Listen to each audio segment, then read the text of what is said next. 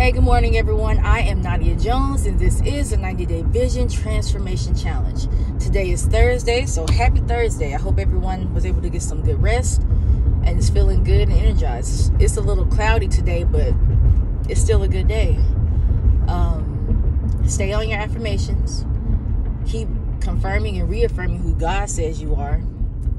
And forget the negative thoughts. Forget what the world has told you. Forget what the enemy is saying about you. Forget those thoughts that he's trying to plant in your mind. All right? And get in your word. Meditate on the word of God. And feed the spirit as much as possible. Anything, any content that you listen to, any music that you listen to, whatever it is, if it make sure it's feeding your spirit and not the flesh. Okay? Feed the spirit as much as possible. And that leads me into my next point, what my message is about today. God has been leading me to talk about heartache. I'm feeling like a lot of, his children, a lot of God's children are walking around stuck in heartache, are walking around unable to enjoy and experience life in the now, in the present, because they're in a perpetual state of heartache, constantly ruminating on hurts and pains in their life. And I'm here to tell you, and I know you've heard this scripture time and time before, God is near the brokenhearted. Right? You've heard it. And you may be thinking to yourself, well, if God is near the brokenhearted, where the heck is he in my life? Why does my heart still hurt? Why am I still in so much pain? Let me tell you something. In order for you to let go of that pain, you have to give God your heart. Now, this is me speaking from experience. Let me tell y'all something. I walked around with heartache for 2 straight years. 2 straight years I lived in heartache. It was just, I hurt every single day. And it was the most miserable time of my life. And that scripture, I'll put the scripture in the description, but I read that scripture almost every day. And I started getting upset. I started getting upset with God because I kept asking, I'm like, where are you at, God? I'm in pain. My heart, you say you are near the brokenhearted, but I'm in pain. This is 2 years now, Lord. 2 years every day is a struggle. My heart hurts. Where are you? Why haven't you taken this pain from me? And God didn't say this then. This is something that I picked up on later. Just thinking about this recently. But what he did show me at that time was, well, listen, I am near the brokenhearted, but everything that you're doing in your life right now is feeding your heartache. Everything that you're doing in your life right now is putting fuel in the fire of that heartache. He said that I had to starve the heartache out of me. I had to starve the heartache out of me to get rid of it. And I thought about that and what he showed me. And this is what I discovered, that, everything that I was doing in my life, like my routine, my actions, everything that I was doing was feeding my heartache. Every day I would wake up and I would lay in bed and I would think about the current state, my situation that I was in, and I would just think about it And I would say things like, I cannot believe this is my life. And then I would go back and I would think about the hurt and the pain that I was feeling, and just think about all the things that were done wrong towards me, you know. Kept telling myself, I didn't deserve this. I didn't, you know, why did it play out like this? Why did it happen like this? I would do that for like an hour before I actually got out of bed. Then, guess what? I'm putting on sad music. Music that is just, I'm talking Summer Walker music. Like music that's just playing into all of those negative, heartbreaking emotions. All right? When I get to work, I'm venting and I'm talking about everything that's going wrong in my life. So listen to me, y'all. Everything that I was doing was feeding that heartache, was feeding my pain. Okay? Nothing at that time in my life, I was doing absolutely nothing to feed my spirit. Absolutely nothing to strengthen me and connect me closer to God. I was praying, but I wasn't praying in the spirit, and I wasn't really living in truth either. I was depending on everything but God, but the source. Okay? And so once he made that clear to me, once I understood that my actions were keeping me in this state of heartache, I stopped doing all of those things. I stopped listening to music altogether. And maybe I went to the extreme, but y'all don't understand how tired I was of living in that heartache. It was 2 years of heartache. And on that third year, I said, I'm not doing it anymore. I can't live like this. I cannot do it. And I stopped, and I had that conversation with God, and he showed me all these things, and I stopped listening to the music that I was listening to. I stopped listening to music altogether, because I realized that music is nothing but deep meditation. And as good as Jasmine Sullivan will sing her songs, when you're not in the right state of mind and your heart is not in the right posture, you allow yourself to go into deep meditation, reaffirming your pain, reaffirming all the hurt, all your negative experiences. That's what you're doing when you listen to these songs, these sad songs on repeat. And it may sound trivial. It may sound, like, oh, it's not that bad. It's not that extreme, but it really is. And I'm not talking down on these artists. They're talented and they make great music. But you have to be in the right state of mind to listen to these things, to listen to these songs. Because if you're not, you're meditating on the wrong things. You're reaffirming the pain when you should be reaffirming who God says you are. When you should be reaffirming and stirring up the spirit on the inside of you to take back control of your life and start transforming your life into a life that you actually desire to live. Because as long as you're stuck in that perpetual state of heartache, you can never experience and enjoy life the way you were meant to be, the way God intended for you to do. So you have to cut that stuff out.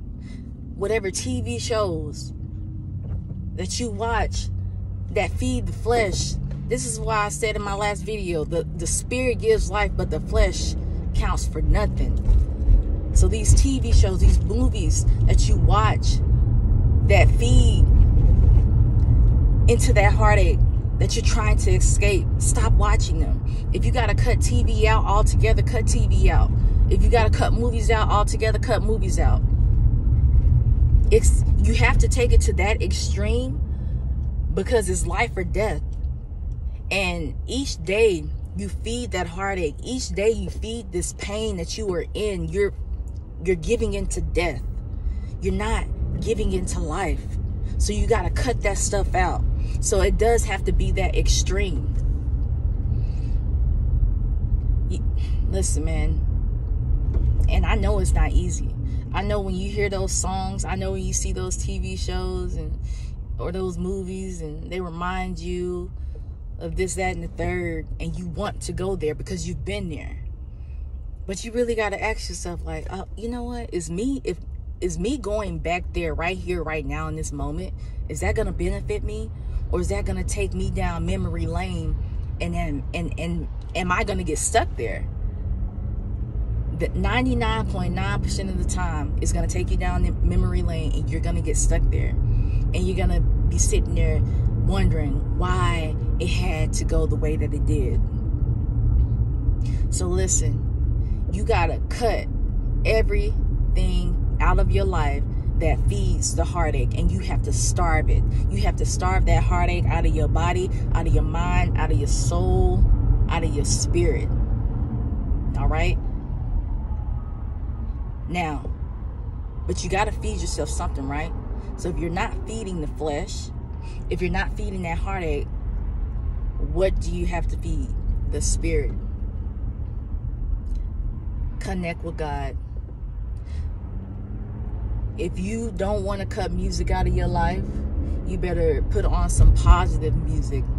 You better put on some worship music. You better put on some music that affirms who God says you are. Music that empowers you. And you play it on repeat. You can have those things playing on repeat because they feed your spirit. And that's the only type of content you want flowing into your mind. You don't understand how synchronicity works when you listen to songs, when you listen to music. Your mind, your body, and your soul, it all connects when you're listening to these things. You're thinking. This is why the sad songs are you shouldn't listen to them when you're not in the right state of mind, because you're thinking, you're feeling, you're going back in time. You're going back in time, guys. Listen, you're going back in time when you're trying to move forward, but you're going back in time and you're getting stuck. You're getting stuck in your past. You're feeling those emotions that you felt as if you were going through those past experiences right here, right now. And they happened years ago. And they're over. They're done. It's in the past. You're not reliving them physically, but mentally you're doing it every single day. And you're wondering why you can't stop feeling hurt and pain in your life. So put on the music that reaffirms who God says you are. Listen to content, to motivational speakers, to, life coaches, to sermons, to read the books that help you develop as a person, and just, my goodness, feed your spirit. You feed the spirit, you starve the flesh. You feed the flesh, you starve the spirit. There's a scripture, is it Proverbs 17:22? I think.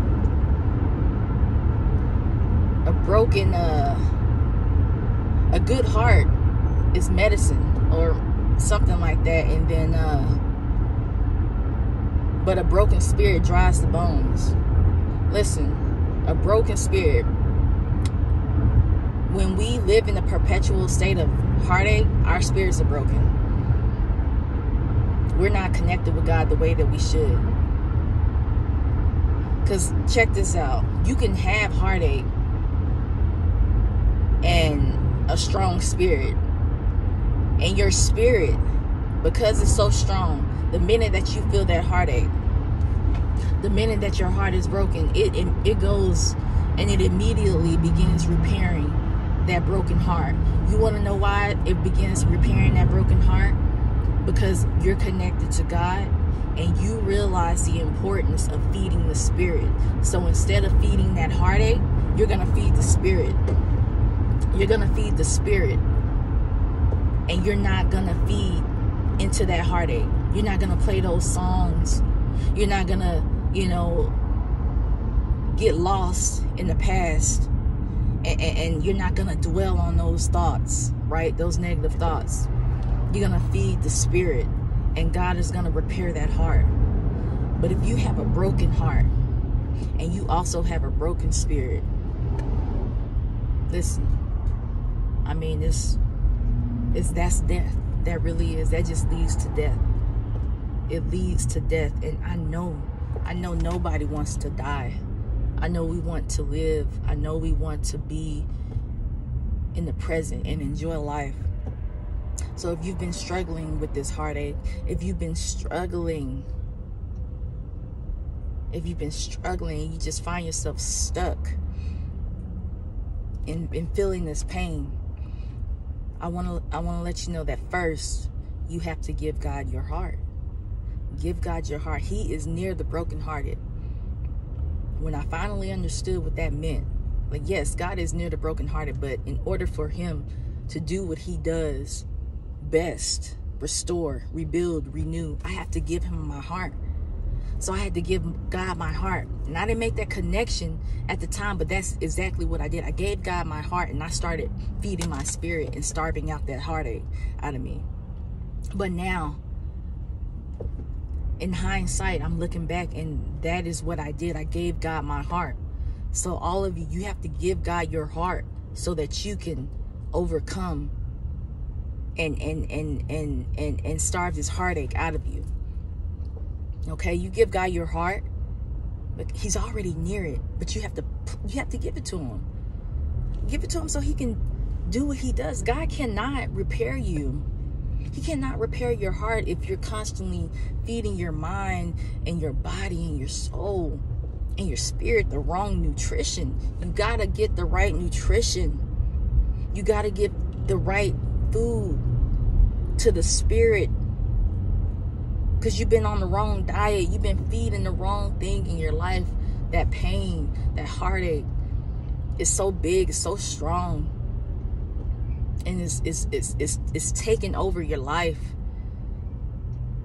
And you got to starve it out. You got to starve it out of you. Start feeding the spirit. Cut off everything. Cut off everything that feeds that heartache. Cut off everything that feeds the flesh. Take it to that extreme, because this, like I said, is life or death, y'all. And I know y'all want to live. I know y'all want to break free from this heartache, because life is beautiful. Life is meant to be enjoyed. And I promise you, you can feel it. You can. Happiness is right on the other side. Not happiness, joy. Joy is right on the other side. Happiness is temporary, but joy is like, it's on a deeper level. And you get that deeper level of joy, of contentment in life when you truly connect with God. So, man, this message ran a little long, but I just felt led to do that, because I know y'all are hurting out there. Because I was once right there where you guys are at, in that same position, and I got out. I don't hurt anymore. I don't have that heartache anymore. I listen to music again. I didn't listen to music for 2 years straight. I didn't watch TV. I still don't watch TV. I cut off all the Netflix shows. I mean, I wasn't watching anything. The only content that I was putting into my spirit was things that fed the spirit. If it didn't give me life, if it didn't feed the spirit in me, the Holy Spirit, if it wasn't reaffirming who God says I am, I didn't want to hear it. I didn't want to be around it. And that goes for people too. Folks that were feeding the flesh, I had to stay away from them. Folks that live in victimhood, I had to stay away from them. Folks that always, got something negative to say, or always got a problem, always got an issue, I had to stay away from. I don't want those. I don't want those type of issues in my life. I don't want to be a person that always has a problem. I don't want to be a person that every time you come around me, I'm telling you about a crisis in my life. I don't want that. I had to get away from people like that. And y'all got to do the same thing. Take it to that extreme. Get your life back. You got the power to transform your life. Take it into your hands and just, man, take it into not your hands. Give your heart to God and place it in God's hands. All right? Just do your part by feeding the spirit, because we are in control of what we allow into our minds, We are in control of what we watch, of what we listen to, of the people that we are around, the environments that we put ourselves in. Do your part and put yourselves around the right people, in the right environment, listening to the right things, and feed the spirit and starve out that heartache out of you. Now, that's all I have for y'all today. I hope that helped and, broke some ground for anyone, for all of you that are struggling with heartache right now and you just don't know how to get out of it. I hope that helped. That's how I got out of my situation. So give God your heart. Give him your heart. All right? Because he is near the brokenhearted. Don't ever feel like he is not near because you've been living in pain.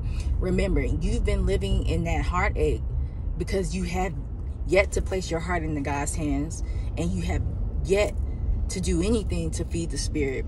You've been feeding that heartache. That's why it's so big and so strong and so overwhelming in your life right now, because you've been doing nothing but feeding it.